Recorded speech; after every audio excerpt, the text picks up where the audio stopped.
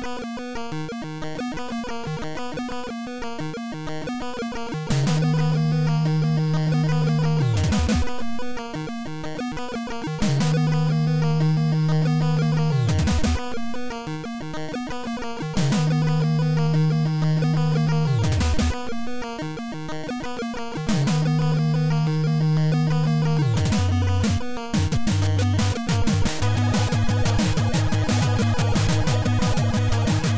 everybody and welcome to Retro Gamer Ranting.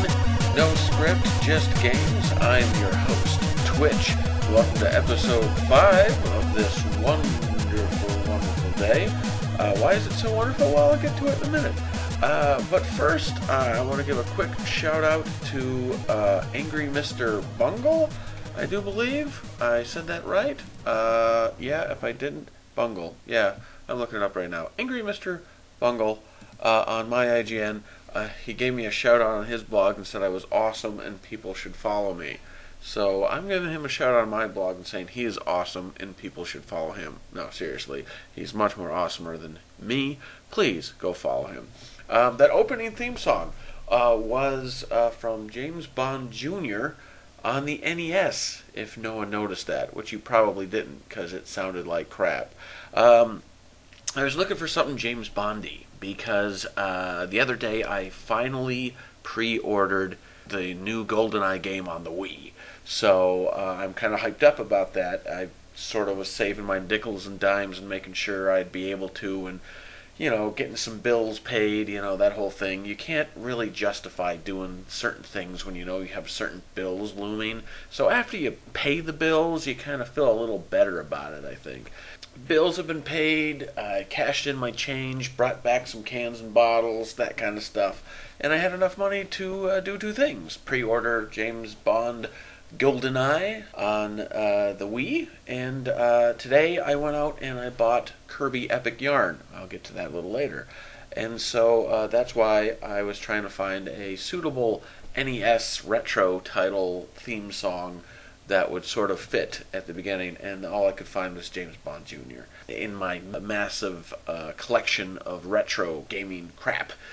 I was kind of disappointed. I was really hoping for the whole dun dun dun dun dun dun, and I didn't get it. I got that instead. So I actually remember the old James Bond Jr. Cartoon. Quite honestly, it's quite deceiving because he's not really James Bond's son. He's his nephew, as they explained it in the cartoon. It was a fun little cartoon, if I do recall properly. I never really played the video game, I don't believe. I probably played a few seconds of it at a friend's house at one time. But that was from the game. And oddly enough, from my little research I did, Eurocom, who is making the re-imaging of Goldeneye on the Wii, made James Bond Jr. on the NES. All those go. So it was like one of their first games they made. It was like, feels kind of odd. It's kind of like a full circle thing. Well, it wasn't technically James Bond. It was James Bond Jr., but kind of interesting, huh? Full circle, maybe? I don't know. Anyway, I'm really excited about Goldeneye. I managed to see a little more footage of it over the weekend during the whole Extra Life marathon for charity that everyone was doing. IGN.com sort of had a live feed up, and they showcased Goldeneye multiplayer, and it wasn't necessarily late where they were, but it was late where I was when I watched it. So I think it was like midnight, basically. When I finally did get to see the multiplayer. And it looked kind of fun. Basically, from what I can see from it, it was the equivalent of Call of Duty meets James Bond. And it's honestly, they should say that. At least for the multiplayer, they should say it's kind of like Call of Duty, only with James Bond characters. Because that's kind of what it looks like to me. I mean, it has everything. Your melee strike, being able to aim down the scope of your gun, having grenades to throw.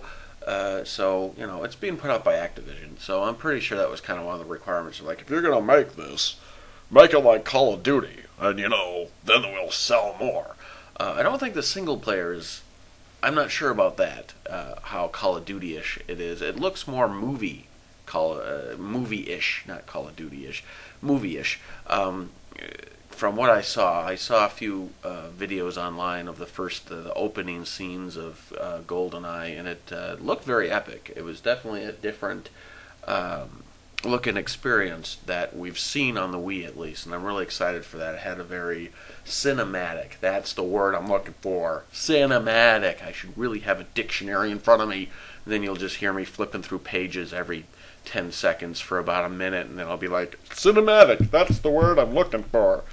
So, yeah, it looked very cinematic and fun, and I can't wait to get my hands on that, and I can't wait to take it online as well. I'm not really sure. They say, of course, you're going to get perks and able to level up with your online play, not your home split screen play, which I think is kind of dumb. I mean, why should you not be able to level up by playing locally versus playing online? That seems kind of odd to me. So, but then again, I guess people could just sit there and make a bunch of fake split screen matches and get a bunch of headshots and level up their character. But I don't know. I guess you could do it where your offline local multiplayer character is different from your online character, so you can't bring your offline character online. So they could do something like that. Still, someone could completely overpower their character or something like that. But still, that'd be kind of cool, I think. So the single player, I'm not sure if it'll be Call of Duty. As I said, it'll be more single player, would be more cinematic like. But multiplayer looks very similar to that. So from what I can see, I haven't had any hands-on experience with it, but it still looks fun. I don't care. If you're going to make something if you're going to copy multiplayer, you might as well copy Call of Duty, because a lot of people still think that's the best multiplayer you're going to have on any system. So might as well put it on the Wii. So I'm quite excited about that. So yeah. When I did pre-order the GoldenEye game, I got the Collector's Edition, which comes with the Golden Classic controller, so that's kind of exciting. I was really, really torn between two different Collector's Editions, which, everyone knows, of course, if you're going to get a Collector's Edition of a game, it's basically going to cost you a couple bucks more, at least 10 to 20 bucks more. I think the Classic Controller Edition of GoldenEye was 69 bucks. I ordered it off of Amazon. It was 69 bucks. A day of delivery, though, which I think only cost me $2 more, so that wasn't too bad.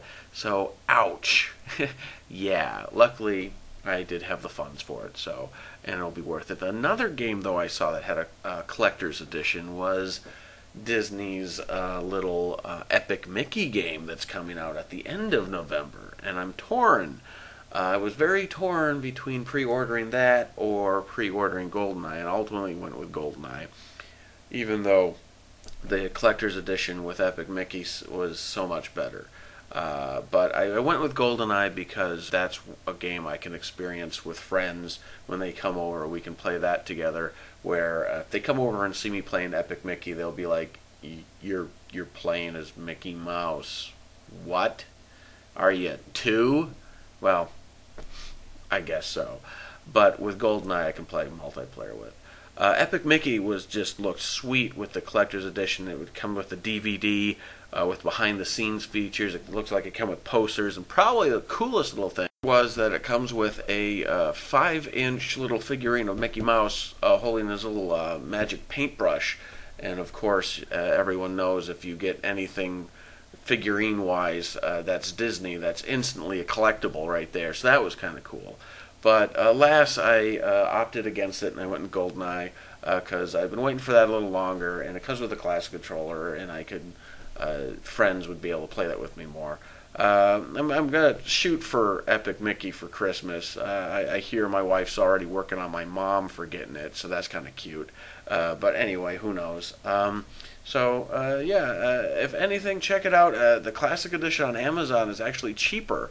For Epic Mickey I think it was like $94 or something like that or not 94. Wow, $64. Yeah, not $94.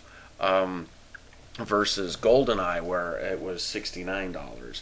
So if you are a big time Mickey fan and you don't really care much for first person shooters, definitely go and pre-order it, at least on Amazon.com. I don't know Collector's Edition, definitely. So, like I said earlier, I ended up getting Kirby's Epic Yarn earlier today, which I'm recording this very, very early in the morning. In fact, it's the next day, but and I've only played about a few levels of it, and it's the most gosh darn cute game I've ever played in my life and still had fun with. And, Kirby's one of those weird characters that a really masculine grown man will actually play and admit that they play it. It's kind of weird. This little pink puff ball. And in this case, he's a pink yarn ball. But it's definitely fun. It's not entirely hugely challenging. It is in a way, but it isn't. Like it's very much pushed towards the kids. It has a very storybook, literally storybook story. They have a guy who's narrating the story, and he's reading it like a storybook, like, oh, Kirby went and ate a tomato, and he met a new friend, and chaos ensued, blah, blah, blah, and he says it in a very soothing, nice voice. In fact, one of the reasons why I got it is so I figured my son would be able to enjoy it in the future when he's able to play video games, and he'd like the whole storybook aspect of it. But it's very, very cute, and you can't die in it. And the reason why, of course, the game's more about collecting. There's gems all over the place that you're supposed to collect, and hidden items and stuff like that. And, of course, when you get to the end of the level, you're kind of rated on how many items you were able to find. So it was basically based off of if you manage to find enough, you'll get a gold. If you found only little, you'll get a silver. If you found barely, you'd get a bronze. If you didn't find any, you'll basically get nothing, of course. And so that's what's kind of rated off, because you can't die, literally. So it's great for kids, and if they don't care about the whole gold medal thing, they can pretty much fly through the game without too much care in the world. So it's one of those games that a little kid can play, and they might get frustrated, but they're not going to worry about getting a game over screen, basically. And of course, the grown-ups can enjoy it because it has the challenge of trying to get through the level without getting hit with keeping all your gems, which starts off easy, but it starts getting really challenging after that, basically. So, to try not to get hit. So, and there's a multiplayer aspect. You can play 2 players, which I haven't tried out yet, but it looks very fun. You can pick up each other. From the reviews say one person can pick up the other and throw them into an enemy and use them to get to places that you can't really get to on your own or the such. And so that's kind of fun. I love all these little multiplayer elements that Nintendo's putting in. It's not really extremely nostalgic. It has very classic arcade play to it, but it's not like your typical Kirby game. You don't suck up enemies. You kind of grab them with your yarn, and you can transform into all these little things like cars and tanks and a fire truck and the such. And it's all very, very cute. And there's all these little elements. So it still has a traditional Kirby feel. It's just slightly different, And it's definitely fun. Kirby fans will love it. Kids will love it, Hardcore platform gamers, probably not so much. But, what are you going to do? But I'm going to play. I'm off all week, so I'm probably going to play it some more, among other things, with my other errands. And I'll see. Maybe I'll give a review here soon. That'll be kind of nice. I know I said on my last blog that I was going to do a Halloween theme this week, but on my next blog, but I think I'm going to do that on my next one, due to the fact that it's still kind of early. I'm going to be carving pumpkins this week, so that'll kind of put me in the mood, and I'll probably feel more like doing a Halloween blog next time. So, anyway, as always, I want to hear back from you. Please leave a comment. Please subscribe if you like this, so you can encourage me to do more. And I'll be back next time with a little more Halloween cheer. So stay tuned for that. And as always, until next time, game fans, this is Twitch. Keep playing!